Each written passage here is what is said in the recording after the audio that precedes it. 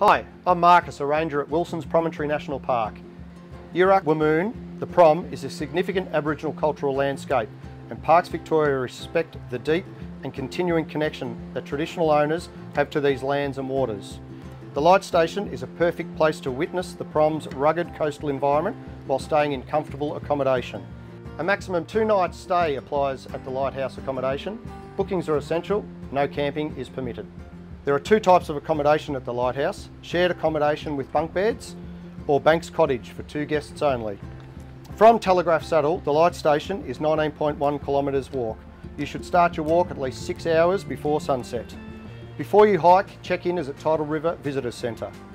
Wear sturdy footwear and carry sufficient drinking water for the 6-hour trip in. And just remember, at the Lighthouse there are no waste facilities, so whatever you bring in you must take out. A ranger is on site when the Lighthouse accommodation is open. Explore the Lighthouse Museum to learn about the Prom's fascinating maritime history since its establishment in 1859. The Lightstation should be on every hiker's bucket list.